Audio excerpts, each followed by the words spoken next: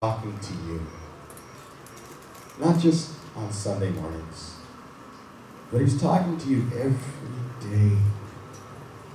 Sometimes you can read your scriptural devotions at home. I hope that you have a few minutes set aside every day to read the Bible, either with your kids or your spouse or even yourself. And you can read the words without listening to what he's saying. It's so easy to do that. That's why I always recommend when you're going to read the scriptures, begin by saying, God, would you talk to me as I read your word today? Because one of the challenges that Christ's followers faced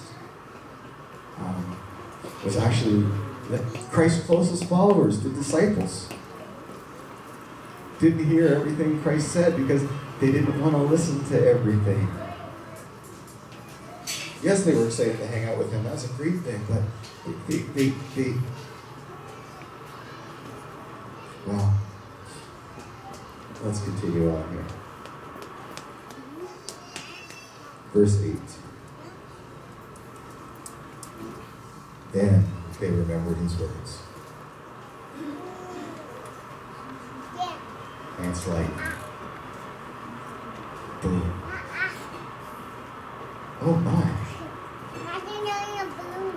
The women get it. The light bulb goes on. The car starts. Whatever analogy you want to make, it's like the heart goes up in their throats. And they drop everything, spice and oil all over the place. And they race back to town to find the other Jesus followers, who, by the way, are all huddled together because they have a problem. The Romans have taken out their leader, and they're wondering if they're safe. They're not wondering when their leader's going to arise from the dead. They're wondering if they're going to die, just like their leader. And when the women come back from the tomb, they told all these things to the 11 and to the others. They explained everything. And this is what we hear. It was Mary Magdalene, Joanna, Mary the mother of James, and the others with them who told this to the apostles. Now, gang, if you want to make up a good story, right, a believable story, and you want to make the disciples look good, right? Because these are the closest followers of Jesus. So these are the guys you want to make look good. They're guys that huge churches would be named after. These are the rock stars of the faith. So when the girls come back to the disciples, their faithful, rock solid response is this. But they did not believe the women. And why not?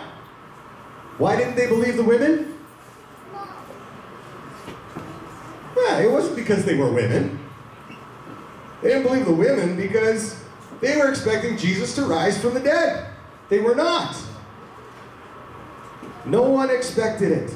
It wasn't even a thought. We saw him beaten. We saw him hanged. We watched the life ooze out of his body. And now you women are telling me what? I think maybe you inhaled a little too much of those spices.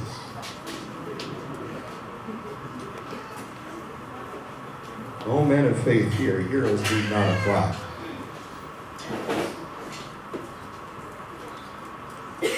Verse 12.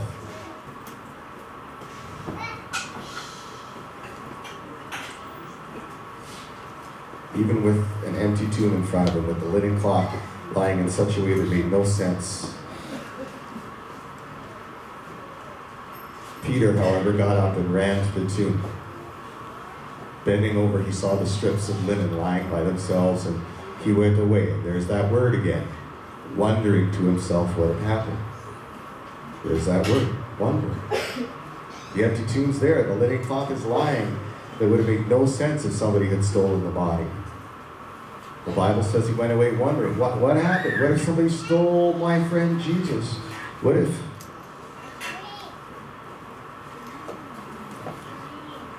my friend Jesus really rose from the dead? Because if Jesus really, if he really rose from the dead, this changes everything.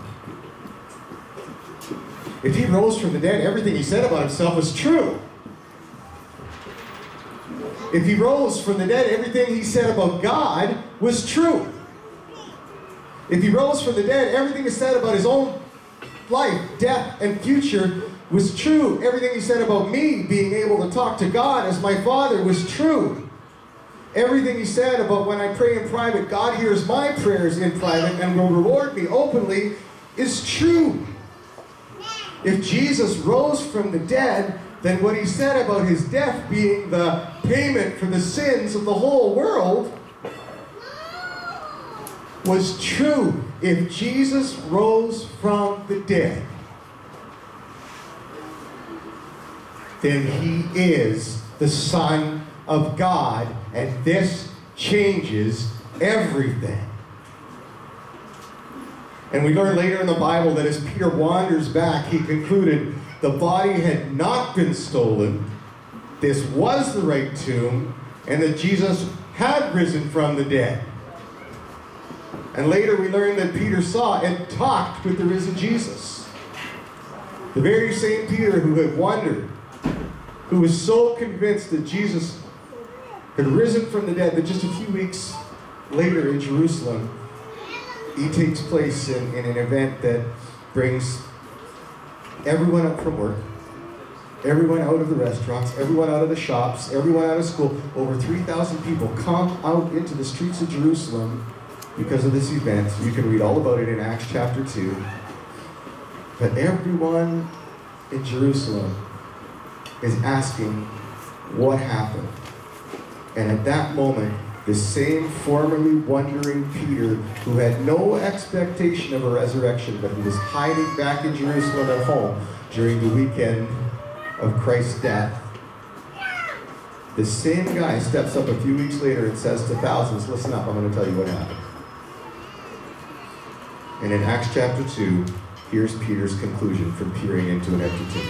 This comes from Peter peering into an empty tomb. This is what he shares with the people in the streets of Jerusalem in Acts chapter 2, verse 22.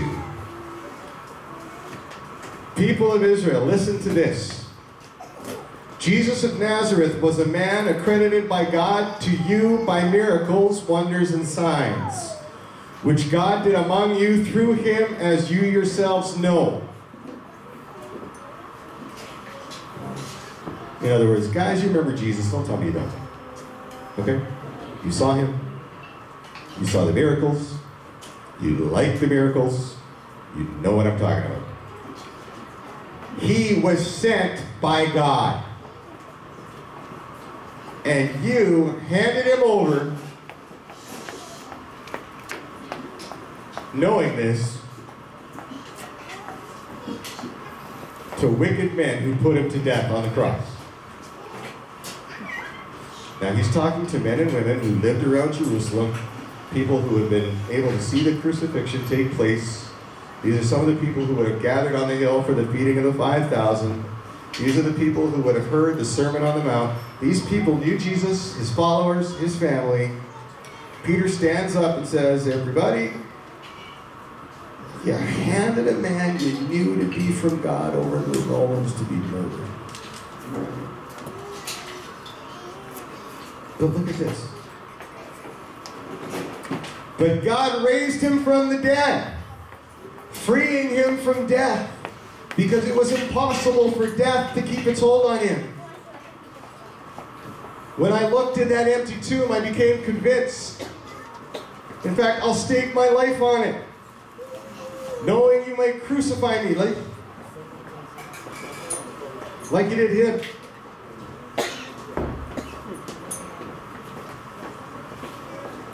I am absolutely sure that this Jesus you crucified has come back to life, has risen from the dead, is one sent from God. It gets better. God has raised this Jesus to life, and we are all witnesses of the fact. We don't believe it because we believe it. We believe it because we saw it. We weren't tricked into this. We saw with our own eyes. Therefore, let all Israel be assured of this. In this culture, what he's about to say is equivalent to blasphemy, and he should be strung up to die. This is so over the top that Peter's either crazy, wants to commit suicide by crowd, or he is absolutely positive that it's the truth. Be assured of this. God has made